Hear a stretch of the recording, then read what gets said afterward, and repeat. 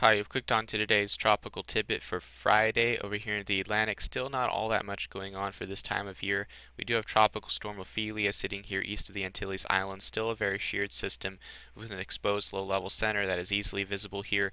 Most of the convection is confined off in a band to the east, and there's a little bit trying to burst up to the north of the center this morning, but she'll probably remain a fairly dry and sheared system for much of her life. If you look at the cirrus clouds just north of the Caribbean here, you can see they're moving out of the west-northwest, implying a broad area of upper troughing just to the north of this whole area, which will probably be shearing Ophelia as she moves west-northwest. Most of the models take her now just north of the Antilles Islands, and so the core of her, if there is a core at all, will probably avoid the islands. But notice how the rain bands are trailing pretty far to the south of Ophelia's center here, meaning that these bands could still end up over Puerto Rico, the areas that have seen flooding, even if Ophelia's center is way up in here to the north of the Caribbean. So folks in here should still watch for heavy rainfall from this, but as advertised, this shouldn't be a huge wind issue for the folks in here, which is of course good news. Some of the models also recurve her fast enough that she could affect Bermuda, so the folks there may want to keep an eye on her as well, but again, probably not going to be a very strong system. We do have a batch of convection just east of the Bahamas here, but whatever is associated with this is getting rapidly absorbed now into this frontal boundary and area of low pressure to the north along the eastern seaboard and should not be too much of a threat. There's a Hurricane Hilary over here in the eastern Pacific, which just now going off the screen as the sun came up had a very clear small eye reminiscent of Wilma's eye in terms of size here. It's pretty small, very well defined storm, category 4, and it's one of those storms we haven't really gotten to see this year in the Atlantic. A very well-defined, beautiful core, very mature hurricane with just amazing intensity, something we haven't seen, which is great news. It really is, but it's also a little bit of a strange season here in the Atlantic in that we've had so many storms, but all of them have been so weak. Now we're going to do something a little bit different today. We're going to look at the global satellite. This is the global IR loop for the last 5 days. There's no delay on the last frame, so it's a little bit hard to see when the loop restarts.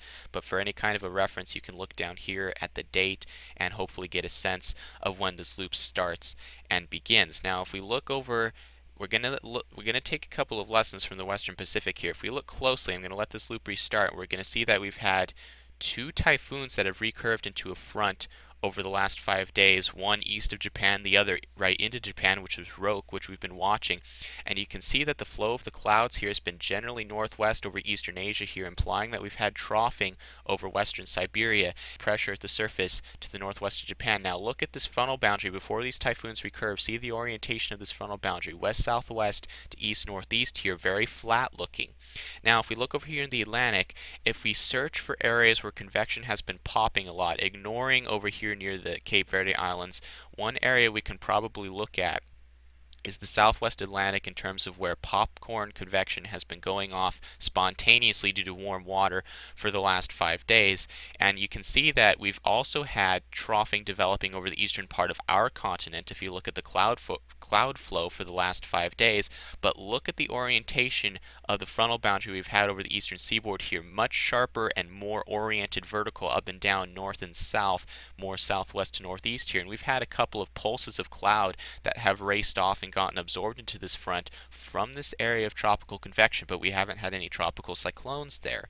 And yes, part of that is that the MJO is confined to this part of the world, which you can see all the convective activities in the Indian Ocean and Western Pacific. But despite that, you can still see that when the corridor of low pressure is oriented like this, it really absorbs everything and doesn't allow things to consolidate into tropical cyclones down here. So we take this boundary in here, outline that where the mean boundary has been, and then we take the Western Pacific boundary and outline that. You can see the difference in the tilt there.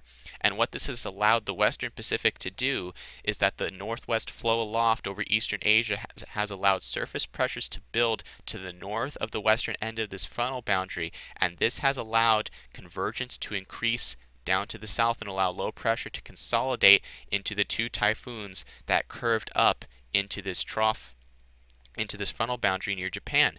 But over here in the Atlantic, this front is oriented so much north-south, which we call meridional alignment, that the low pressure has not allowed convergence to really focus in on the Caribbean and Southwest Atlantic areas, so we're not really getting that low pressure. Everything is too spread out because everything wants to get drawn up in here because low pressure exists over the eastern seaboard, and we've been working on getting high pressure to build in from the northwest, and once we get that, we may see things start to consolidate a little bit more down here, which is why I've been concerned.